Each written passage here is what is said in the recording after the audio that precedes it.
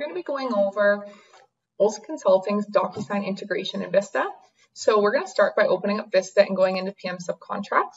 I do want to clarify though that we can do this integration anywhere in Vista. It does not need to be in an area that has create and send functionality. We did do this for a client in the HR module. So to the right here in the italicized writing is the actual customization.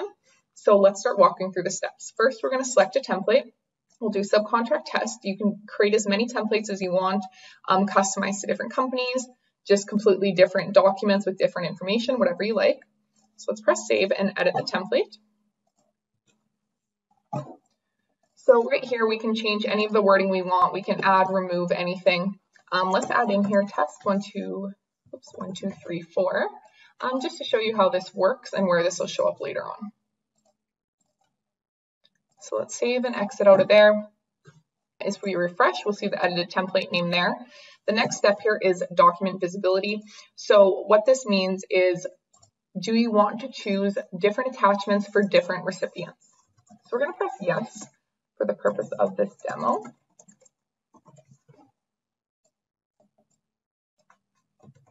And right here, I am adding in recipients.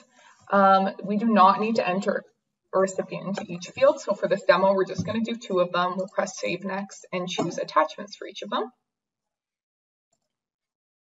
So right here, it shows you the type of file formats that you can use. And then it tells you to check the attachments you want to hide.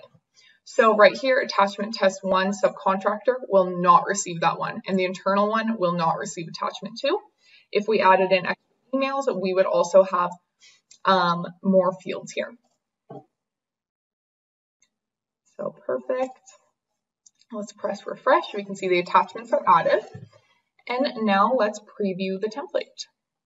So this is one last preview, seeing all the information actually mail merged into the template. We'll be able to see all of the attachments in it as well, since we're just reviewing one document. So we see our test 1, 2, 3, 4 at the top that we added in. If we scroll to the bottom here, we'll see our attachments as well. So make sure that you're happy with what's getting sent. Make sure all the information is populating correctly into these different fields. And then when you're happy, you can close out of here, start the DocuSign workflow. So we can see it started here. Once signings are completed, the signed document will be visible in here. So press OK, and let's open up my email here. So we can see right here that we've received one of the documents already. We can customize this email completely. We can see we did it for Olsen Consulting.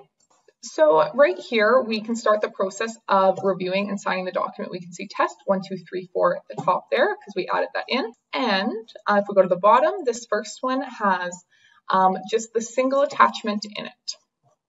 So we can do our signings quickly here. Let's do 2, 1. Put an initial in there and let's press finish. So what this will do now is send the half-signed document now to the next recipient. So let's close that down there.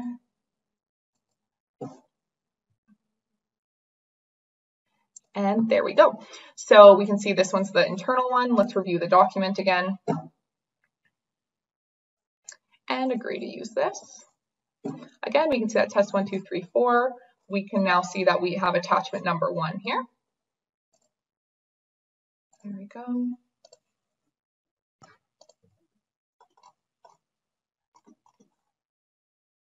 Finish this one off.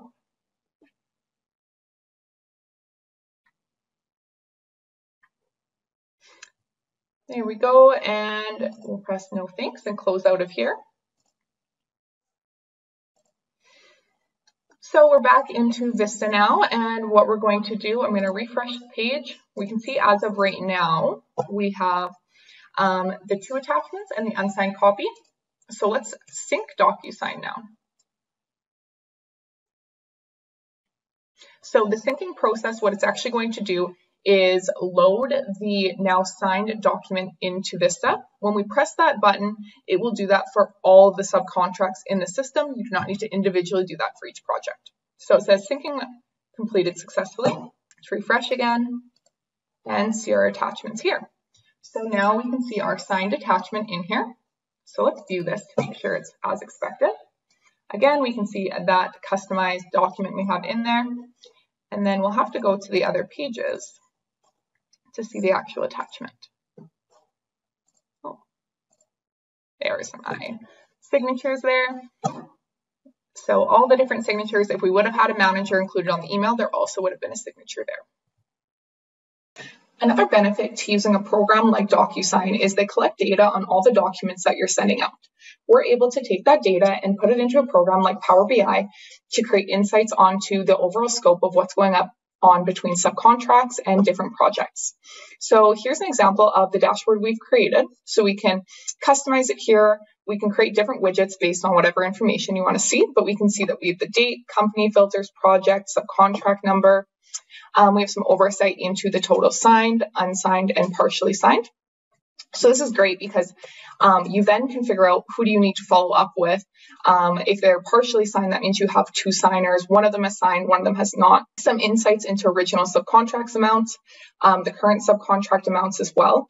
And then down here, we can see an even greater overview. So by project, subcontract, and then we can see the file names in here as well, and then the status of them. So there is a second page to our Power BI solution here. And on the second page, you can go in and look at the file name up here and the actual agreement. So you can see the details of the subcontract agreement. You can see the signatures and any other details you may want to see. So once again, this is a great solution to have better document visibility, document tracking, to get a very good glance at what's going on in general with all of your subcontract agreements. And if they're signed or not, this can also reduce some risk to make sure we don't have subcontractors on the job who do not have a signed agreement in place yet. This also reduces some risk associated too with losing documents. There is the possibility that if you're emailing them back and forth, you do have a signed document in place, but we can now no longer locate it.